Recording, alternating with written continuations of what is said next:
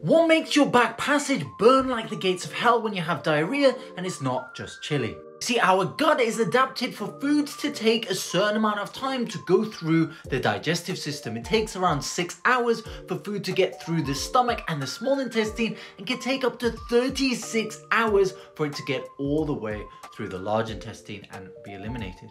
As I'm sure you would have preferred not to have experience of, when we have diarrhea, our gut transit times actually reduce massively, which means that the amount of bile and digestive enzymes that are present when we eliminate the stool are much higher.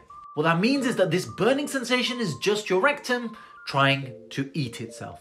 Now, the first instinct when you've opened the gates of hell is to try and close them, but your body's opened them for a reason, and that's because it's trying to eliminate any bacteria you may have been poisoned with out of the rectum. So if you take something to slow down your transit time, that could prolong